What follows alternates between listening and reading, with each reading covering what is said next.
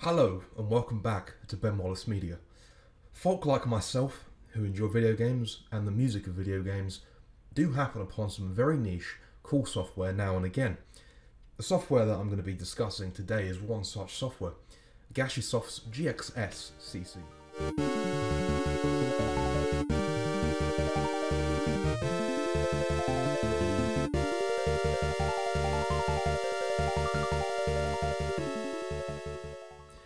As is written on one of the distributor sites for the software, GXSCC is a wonderful program that emulates a Famicom Nintendo Entertainment System or SCC Konami sound creative chip in order to play MIDIs.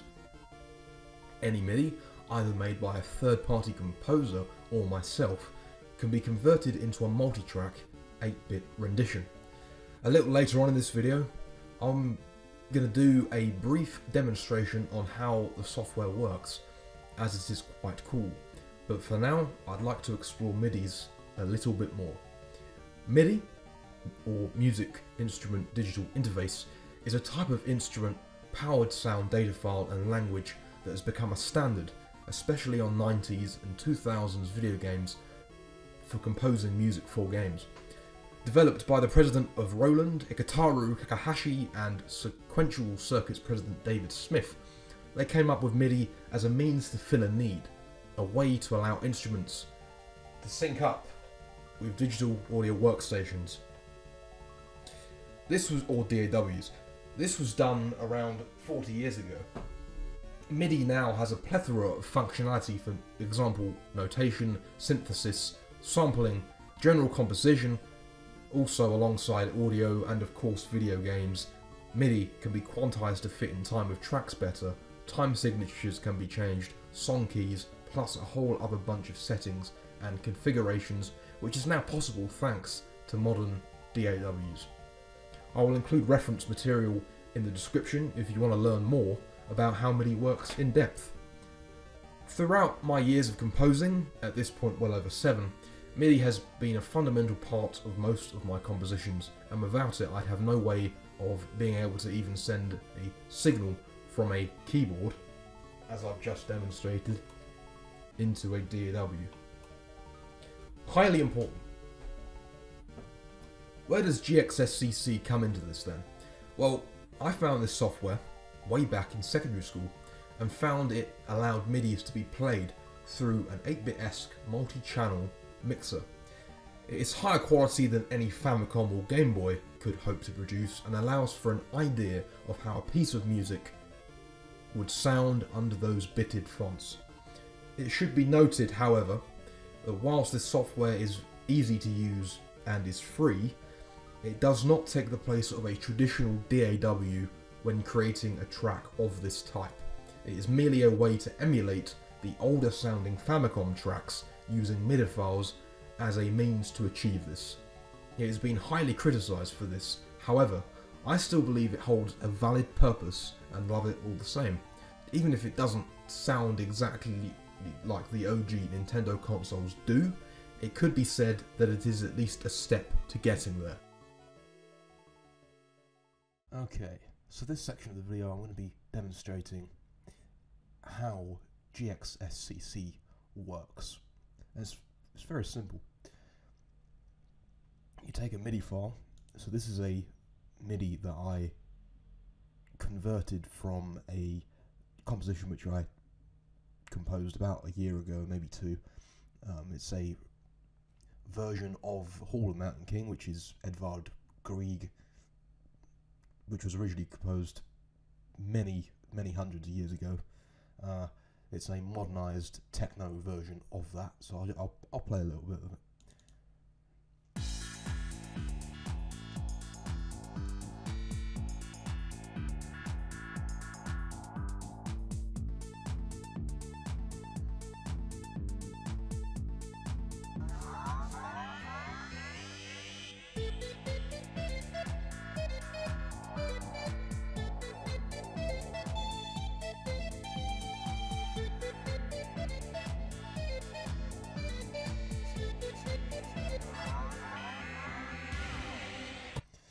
Yeah, so that's 30 seconds of that. What I did was I put the MIDI, specifically the MIDI sections of this track through Logic, there's an export option where you can basically turn it into a MIDI file.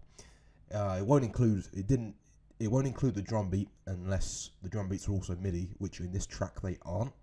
So I'll play a little bit of that.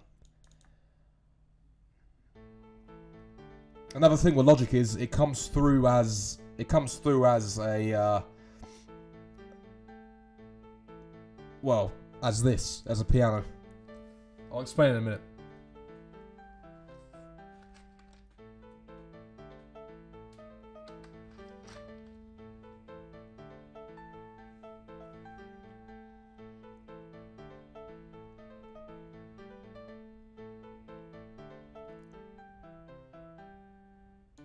So it's the same piece, it's just MIDI form. With Logic, it will export all of it out on that MIDI option, but it will do it as pianos when played through Windows Media Player. Logic isn't really... I mean, maybe there is a way to do it now. I haven't used it for over a year, but it's unlikely. There are programs specifically built for MIDI, and when you export those out into other programs, they will play with the specific set instruments that you assign to them. For this piece I didn't. There probably is a way to do it in Logic, I just haven't explored that, and that's not the obviously not the topic of today's video. This is where GXSCC comes into it. So you take the MIDI file, which is the one I've played both versions of that, MP3, .wav into .mid with the MIDI parts, and then simply you drag it in.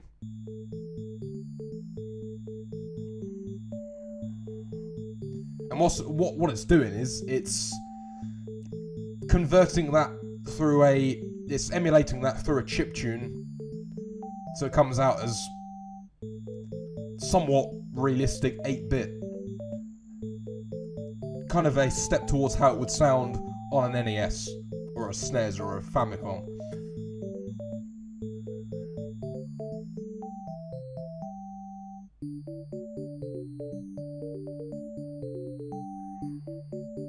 Yeah, I mean, I had a lot of fun making that tune, but yeah, as I just said, it emulates, it converts it into a emulated chiptune arrangement for a step towards how it would sound if it were on a Famicom or a SNES. It's not going to be completely realistic because there's too many channels here. It splits it up into way more channels than those consoles would have had back in the day, but it's very cool. I mean, another example is a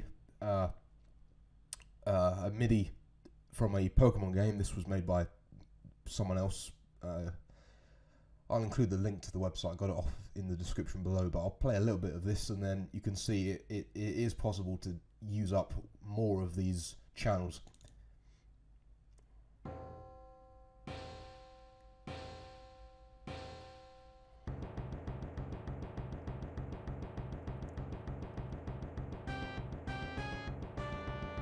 To any Pokemon fans out there, you know this is the legendary battle theme from Pokemon Ruby, Sapphire and Emerald.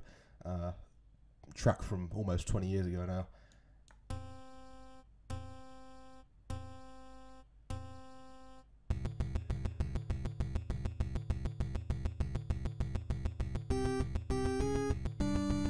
So as you can see, it's using the arranged instruments and the way it's been composed and configured. It's able to GXSCC can read that and convert it into a multi-track chiptune arrangement. It's really cool. But as I said, as I've obviously going to cover in the video, or already have, or whatever, this is not a program for composing. It is merely to listen to what a MIDI file should kind of sound like. Not truly, but it's a step towards what it would sound like on one of those old consoles. It's not true 8-bit. It's not true at 8-bit, but it's a step towards that. And obviously, there is a way to. There is a way to export out. It's going to take its time doing that, isn't it? You can export it into a WAV. I would only recommend doing that on your own work. If you do it on someone else's, only use it for your own intentions. Obviously don't publish it, because you are technically plagiarizing if you do that. But yeah, it's a great program. If you want to convert a MIDI track into a step towards 8-bit, then use this. If you want to obviously make your own 8-bit track, chiptune track from scratch, maybe look to a DAW that is built for that. There are many options out there. But yeah, that's this section of the video done.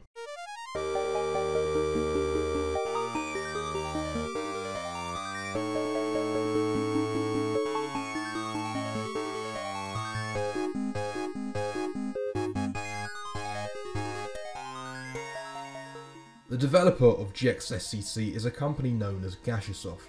The only real reference I could find on this company is a very underdeveloped, seemingly old website, so I apologise for not being able to source anything better for this section of the video. I also had to run the site through a translator, as it is written entirely in Japanese. It appears they have only solely developed GXSCC, which was then leaked, and it is now available to everyone, much to their chagrin. Their description of the software is GXSCC is a quite unique MIDI player to support MID, SMF, RCP formats, MSF being a standard MIDI, and I couldn't find anything on RCP. It doesn't depend on sound devices, plays with emulating SCC sound chips, which once had been embraced as an external module for Konami's MXS Microsoft ASCII Corp home computer architecture, cartridges like Nemesis 2. It follows that all MIDI songs are changed into chiptunes. I think the takeaway from this is reasonably clear. Gashisoft obviously probably had plans to develop this further and chose not to once the entire software was leaked.